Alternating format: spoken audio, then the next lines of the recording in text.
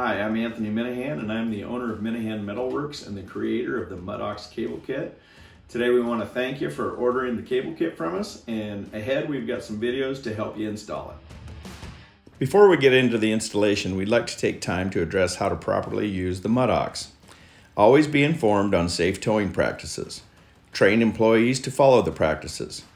Take a look at the article, Extracting Stuck Equipment Safely, from the Purdue extension on our website, mmetalworks.com, for more information about pulling. Always inspect MudOx parts before and after each use. Replace parts if they are worn or damaged. Never use chains, straps, or other cables in place of a tow rope.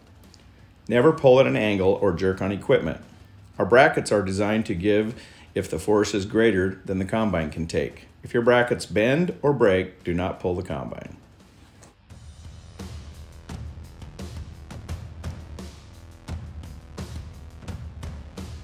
So I'm just going to go over real quick everything that's involved on the front end of your combine.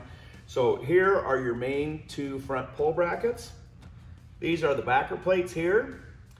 We've got 8 7/8 by 10 bolts that'll bolt them onto the combine. 16 7/8 flat washers, 8 7/8 lock washers, and 8 7/8 nuts. Here we've got the 2 shackles that will pin here and pin here. We provide these wires here just so you'll wire them right through this hole here onto the clevis so they don't back out on you and you lose your pin later on. So with that, let's just go ahead and get started putting it on. We're going to go ahead and mount these front brackets on the front axle of the combine, and it's going to take 2 people to do this. The brackets are heavy, hard to handle, so we'll go ahead and get started here. What we like to do is take a flat washer, install it on the bolt, drop it in the top 2 holes of the bracket. Now we're going to go ahead and hang the front bracket on the very front of the axle like this.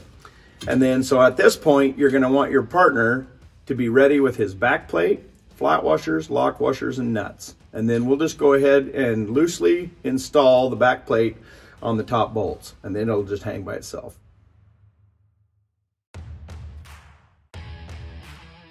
Now that the bracket's hanging by the top 2 bolts, you can go ahead and put your bottom 2 bolts in. So you probably have to do it like this to get past this brace on the inside of the bracket, and just shove it through the slot. Do the same thing on the other side. Put your flats, locks, and nuts on the back side. Now you can go ahead and raise the bottom 2 bolts as high as you can, and then tighten all 4 bolts evenly. Now we've got the bracket installed on the driver's side of the combine. We're going to go ahead and repeat the process on the passenger side of the combine. Now we're going to go ahead and attach the cables to the clevises and then the clevises to the front brackets. So we'll start by just pushing the cables underneath the combine.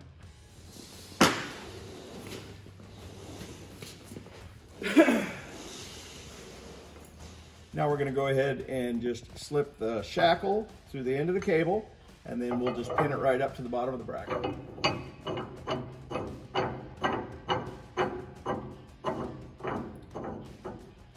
Then you're going to want to slip the wire through the pinhole on the pin, and then run it right around the shackle and wire it so you don't lose your pin.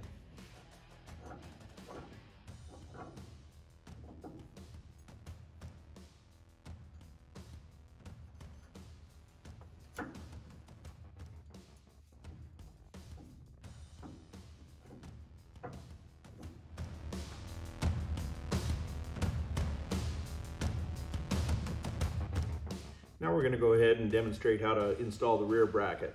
So new for 2020, we've gone to this single plate. We'll go ahead and install that with these 2 threaded rods, lock nuts, 2 lock nuts, 2 regular nuts, 2 lock washers, 2 flat washers, and 2 oversized flat washers. Also new for 2020, we're going to use these plastic cable stops, and that's going to replace the bungees that we've been using. Next thing you're going to want to do is install a lock nut on the end of each one of these threaded rods.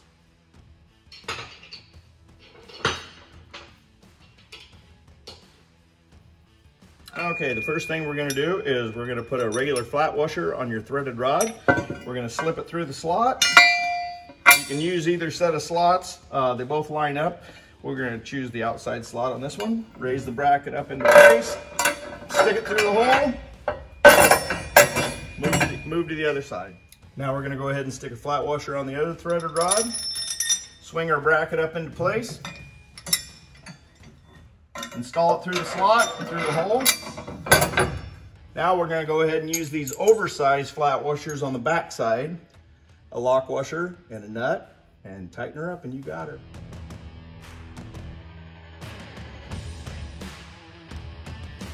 So now we'll go ahead and pull the cable through the slot. Then we're going to use these plastic stops to hold tension on the cable to keep the cable up off the ground. Okay, so what you'll do is you'll take a 3/8 by 5.5 bolt with a flat washer, stick it through 1/2, do the same thing with the other hole, position it over the cable, put it together.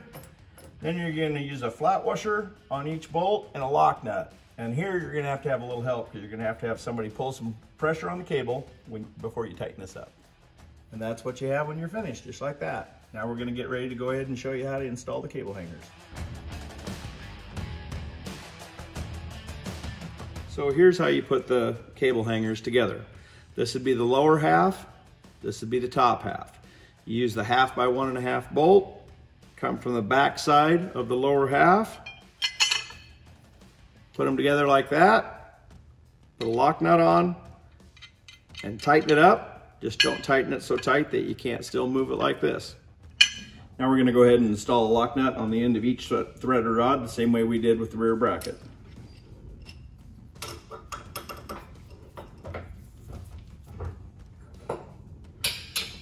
Just tighten it down snug, and there you go. Okay, now you just kind of want to see where the best location for your cable hanger is going to be. And if you swing it around here and try to match up to that hole, it just seems like it's going to be a little tight. So looks like we could just put it right over there and just cross the cables in the back, and seems to make the most sense. Now we're just going to slip our threaded rod through the hole. Stick it in like that. We're going to use this oversized flat washer in the back with a lock washer and a nut, and just tighten it up.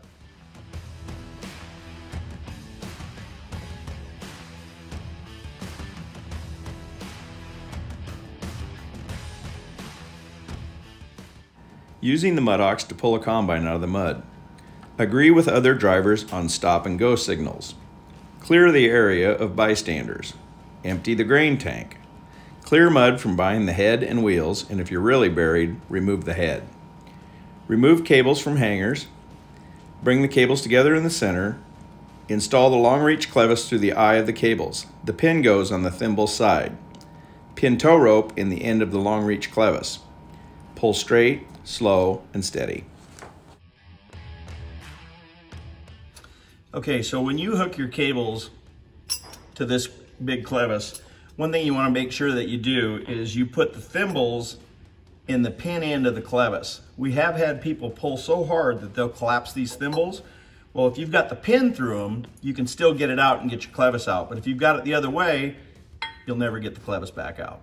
So that's just a little tip that we've learned over the years.